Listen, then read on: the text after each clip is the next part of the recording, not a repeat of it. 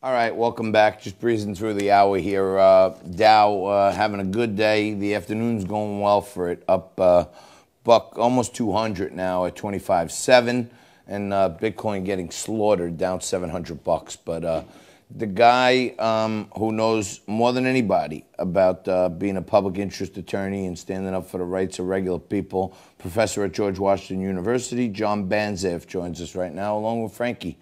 John, how are you? Thanks so much for joining us again. You were right on the money on here on Liquid Lunch. You said at first that they should take CPAP machines and use them as respirators, and then all of a sudden they started talking about that as one thing that hospitals were going to do that were unmanned.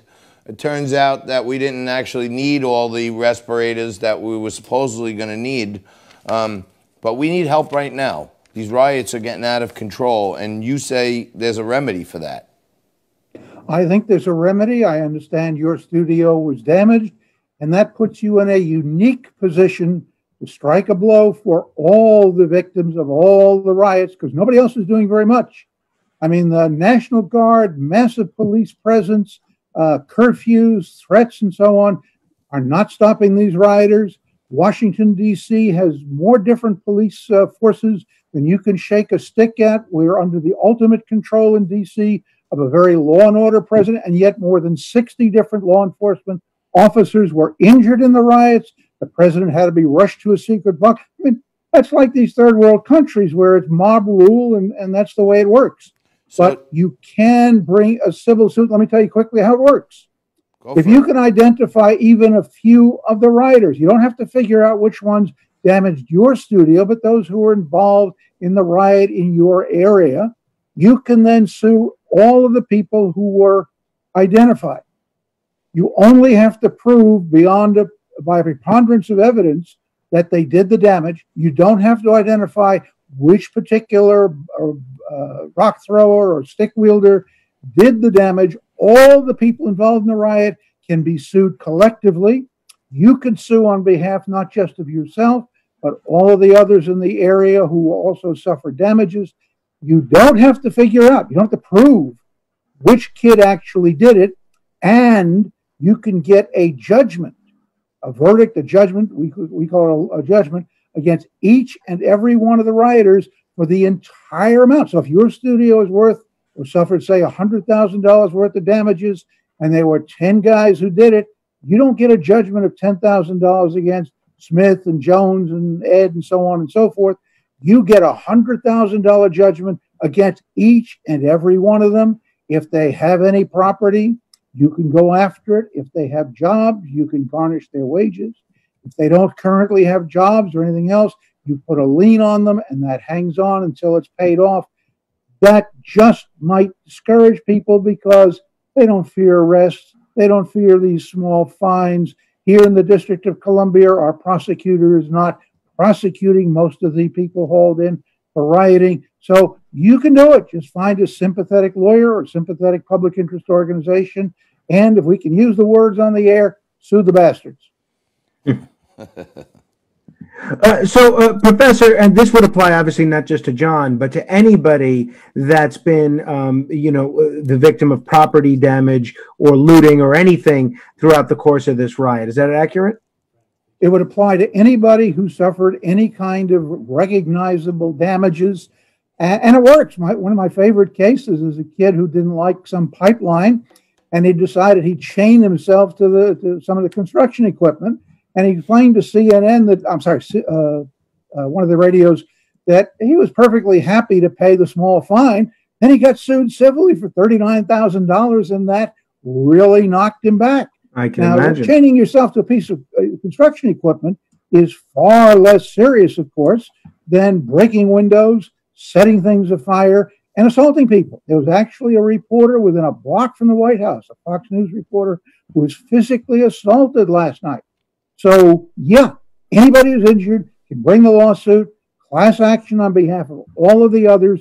You can go after anybody identified in the riot. You don't have to prove who did what to whom, just that they were involved in what we lawyers call a joint tortfeasor enterprise, a conspiracy, and then you can get a judgment, a verdict against all of them, each and every one of them, for the entire amount, And that ought to have more discouraging effect than the threat of a $25 fine.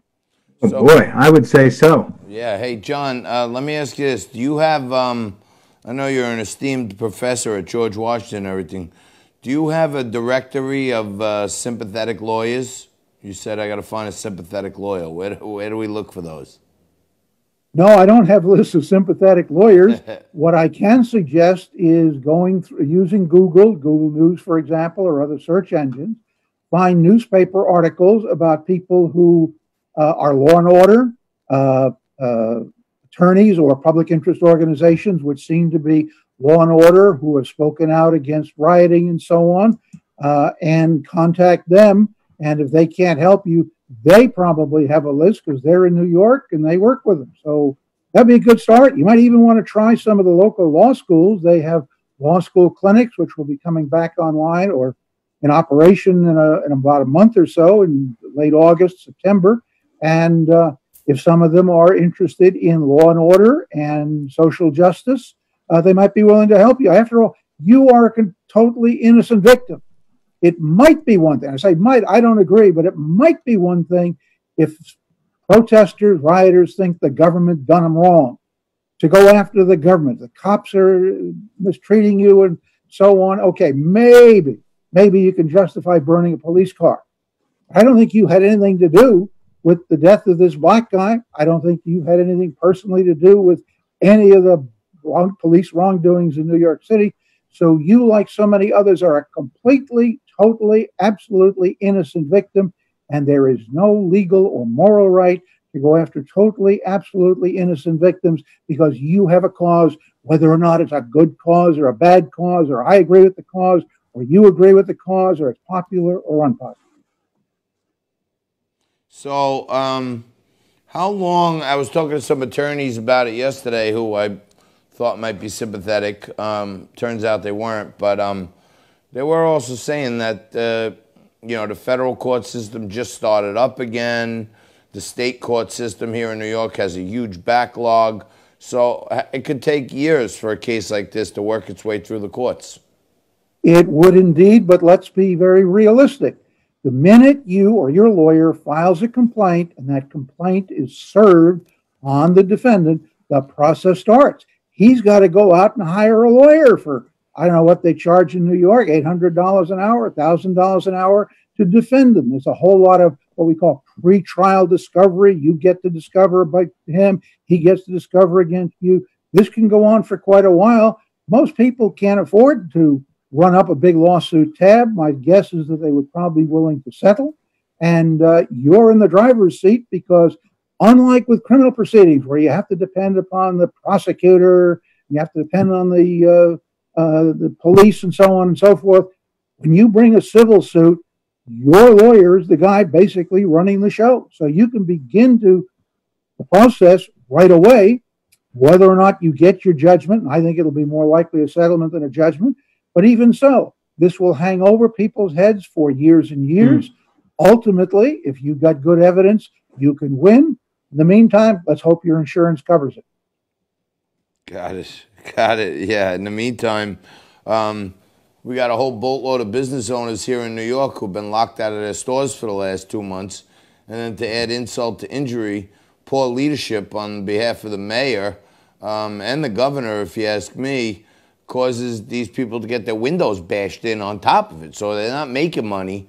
And now all of a sudden these riots exacerbate the problem for all these small businesses. They got to go spend money now because even insurance companies are taking a beating right now. People don't have to pay their insurance in New York. So it's crazy cascade effect out there. And, when it comes to Antifa, I guess, that's the organization everyone would want to go for. But it seems like we had some great experts today. No one can identify where the nucleus of the Antifa leadership is.